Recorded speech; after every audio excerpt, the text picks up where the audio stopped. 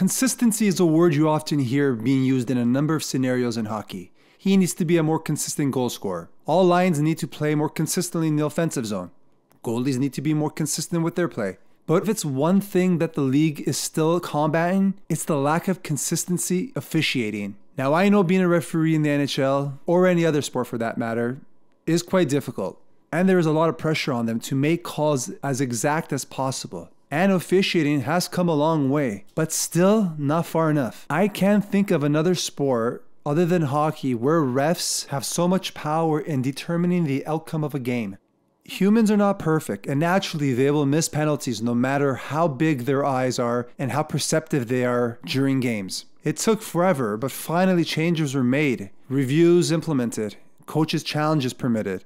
But are these enough? Which brings me to some examples as I was bouncing around tonight from the Caps game and the Red Wings game. And it was like, here we go again with the refs. Believe it or not, this was an interference call levied against David Perron, which was laughable in my opinion. Meanwhile, Sonny Milano was taken down by Jeremy Lauzon with the puck clearly gone from Milano's stick, which these days is almost always called interference. And the ref is right there. Now, I wouldn't mind if this is never called a penalty. Just simply a D-man finishing up the forward after a play. But the NHL has shifted away from this. So it's not pretty consistent. A more egregious example of a no call was in another Caps game late last year against the Sens when Claude Giroux clearly tripped Charlie Lindgren with the ref right in the corner.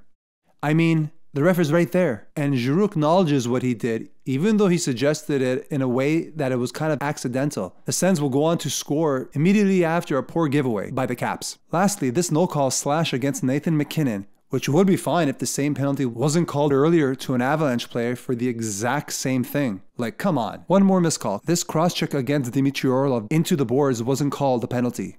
Oh, so I guess I can viciously cross-check a defenseless player who doesn't have the puck violently into the boards. I'll keep that in mind. Let me know your thoughts. Do you think a goal should be called back if there was a missed penalty that led to a goal before the whistle was blown? And hit that subscribe button.